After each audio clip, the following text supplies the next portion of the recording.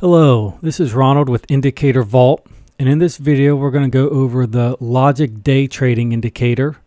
We have it here on Tradingview, and this is, in my opinion, a fantastic scalping indicator to use. It works well on smaller time frames such as 30, 15 minute, and even 5 minute.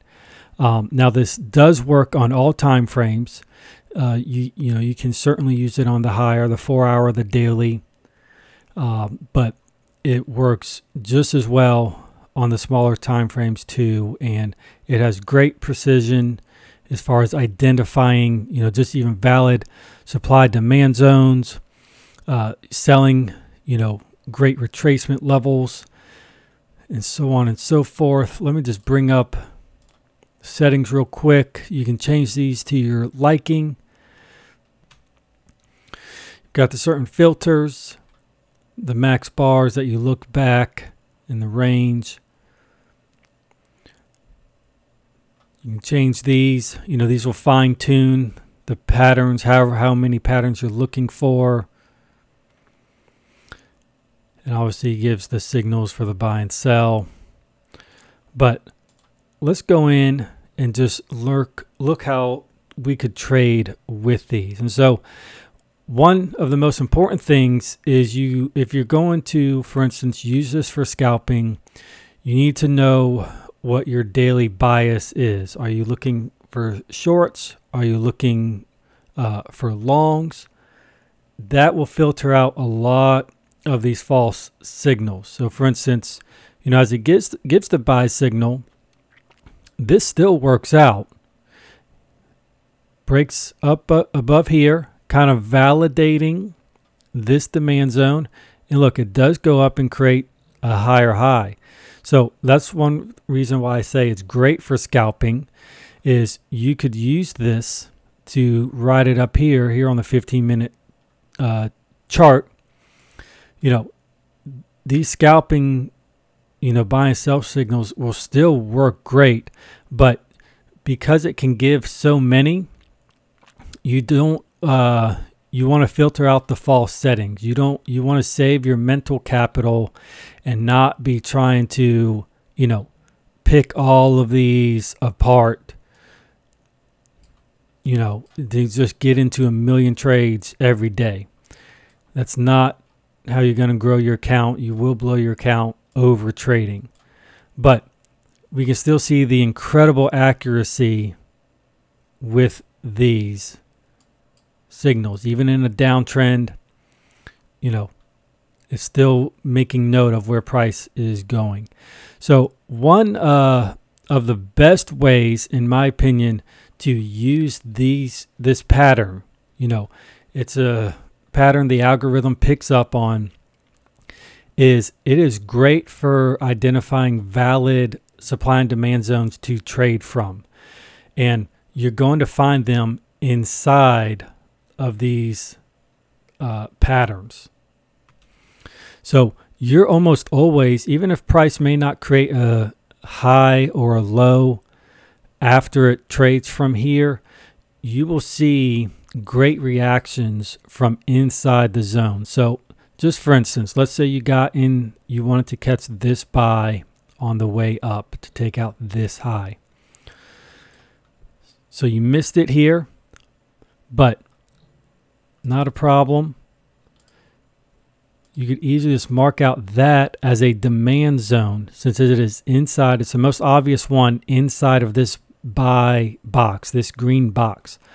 Price retraces into it, never looks back, soon takes out this high, and then soon after creates this new high. And so even in a bearish day, as we see it starts to move down quickly after that, you've still caught a great move up. Same over here. Sell signal. Of course, price shoots up, but the sell signal doesn't happen until this candle. What happens? Price retraces up, hits this supply zone, and falls. Now, let's go out to the 4 hour And like I said, this still works on all time frames, right? You can find great trades on all of this. But let me bring up that rectangle I have marked out to show you the price action we were looking at a minute ago. Get it on the candle there.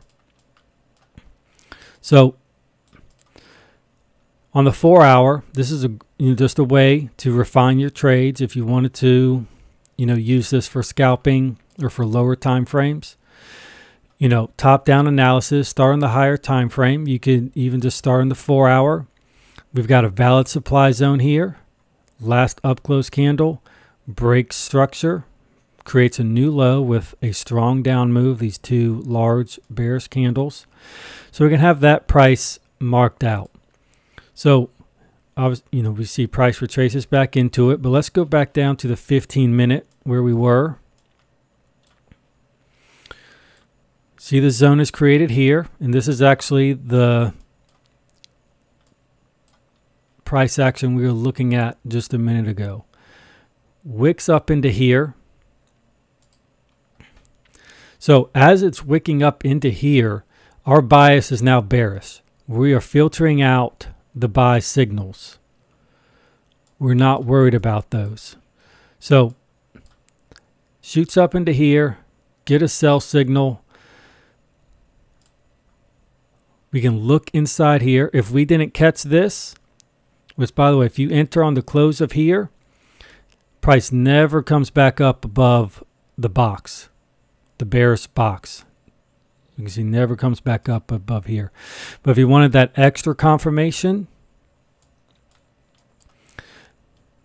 goes, breaks this low. The low that created this high has now been broken.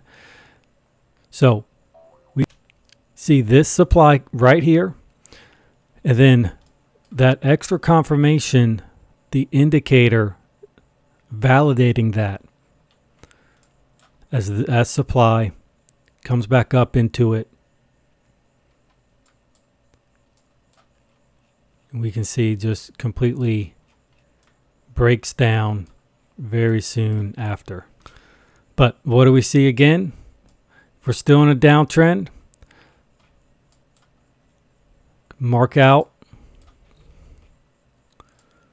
supply within the sell zones. But just from eyeballing it here, let me bring up, I've pointed this out in other videos. If you see long wicks like this, where this candle is mostly a wick, it's reaching up into this supply. Like I just mentioned, we see this fractal repeat. Supply created inside of the sell box, reaches up into it, falls below. Supply created inside of the sell box, falls into it, reaches back into supply, falls. This one's a little bit more tricky, but for long wicks like this, if you mark out the 50% zone of it, the price point, it will be highly sensitive. As we can see, price jumps into it, just barely pokes above it, continues its downtrend.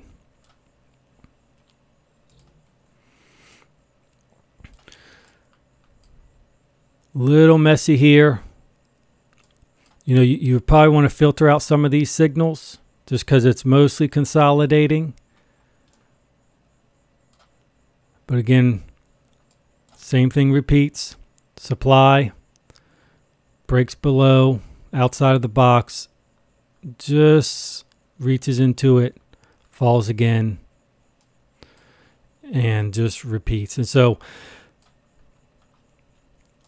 from here, you can still easily be looking for sells since we've reached into our higher time frame, our 4-hour POI. And this is giving, plenty of opportunity. If you missed it up here, well, you can catch it here. If you missed it here, retrace back up and catch it here.